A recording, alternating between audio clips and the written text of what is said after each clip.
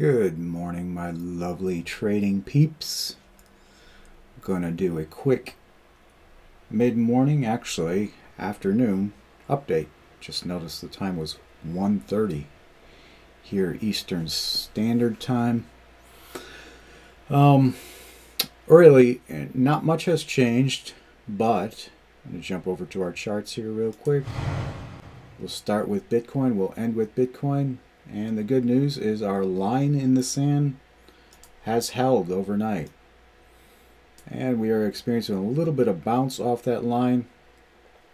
Actually, quite surprisingly, Bitcoin has been faring well considering what the broader markets are doing. Let's just jump over to the dollar. You can see we broke into the upside of this bullish triangle, bullish for the dollar. And come back down, and we are testing previous resistance, the upside of that triangle, and I do expect us to proceed further upwards to our target up above as the dollar becomes stronger. VIX had spiked and is now coming down, but that is a bullish candle, bullish for fear. All right, as this market is digesting lots of news that is uncertain. We have the Ukraine situation. We have Trudeau taking extraordinary measures to basically make permanent the government's ability to freeze bank accounts. All right. But Ukraine is more of a distraction to that, so I'm sure you don't hear as much about that in the news.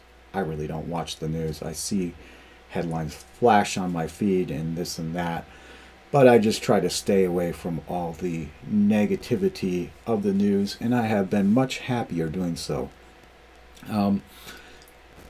That's the second thing. The third thing is apparently President Biden has signed this executive order regarding cryptocurrency, and more regarding that executive order should be unveiled this week. All right, so that's the third item. And along with all of this, of course, we still have the threat the Fed is making to increase interest rates, which would depress markets further. So those are the big items that the market is paying attention to. And because there is a lot of uncertainty in all of that news, we should definitely see a spike in the fear index. And this looks like it's forming a hammer pattern candle, which is bullish for fear, as I've already stated. All right, and then we have, as expected, because the dollar is expected to rise, the VIX is up, the indexes are down greatly. We have pushed through significant support on the Dow. SPY is also underneath significant support, and that is a bearish candle right there.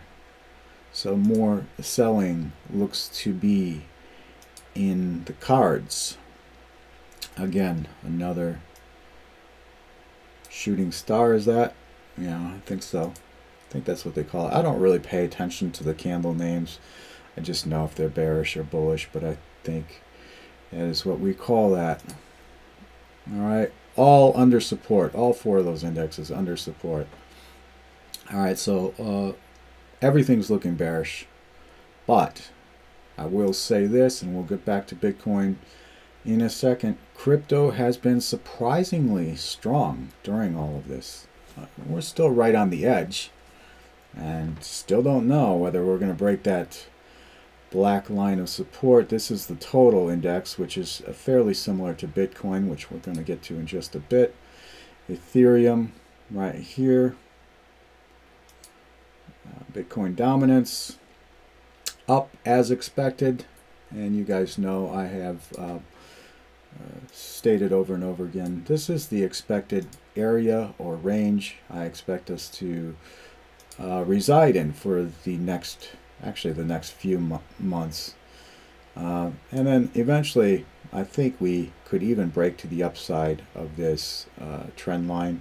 If I were to zoom out here, put it in auto, you can see further up we have 47% as a resistance level. So we'll need to watch for that. But that's a few weeks / months down the road. Anyways, Bitcoin continues to be strong, and that is a good sign for Bitcoin, and actually I think a good sign for crypto in general, as the obviously you guys know the rest of the crypto market follows Bitcoin. All right, so back to Bitcoin, and here we are right on our line in the sand, and actually we are kind of being squeezed between this upper area, which is now resistance here at, what is that, 37,550, and our black ascending line currently rising at about $30 per day. I guess I would say our price today is somewhere around 36,800. I mean, that line doesn't have to be exact, guys. It's just an estimated area.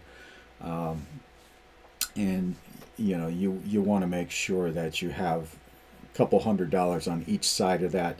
So far that's been pretty precise. I mean, if I zoom in here, you can see we touched that exactly with yesterday's candle, the wick down, and now our body is you know, the body of the next candle opened just above that, and we're up here now. What could happen and could surprise many, because everybody is bearish right now, right? So let's think contrarian. Let's just say that this Ukraine situation, which I think, my theory is this just all posturing. It's all show and acting by a bunch of juveniles who have somehow gained power. So I think this is all going to go away. And let's say I'm correct, then what I see here, and of course we still have executive order, which I don't think anything real serious will come out of that for crypto.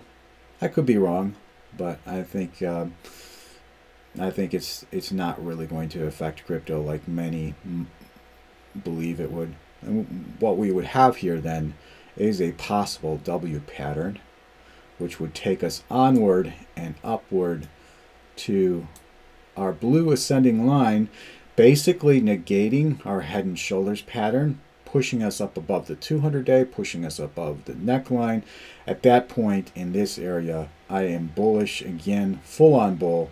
Yeah, I'm still bullish, but I'm just slightly bullish. And of course, the closer we get to the line here, the more neutral I become. But at this point, we are on the top side of that line, and I've said all along for many moons here that as long as we remain on the top side of that black line, I am positioned long, and I still remain positioned long. So that's what it is, folks. That's what it is. All right, until the next update, I will see you all later. Peace.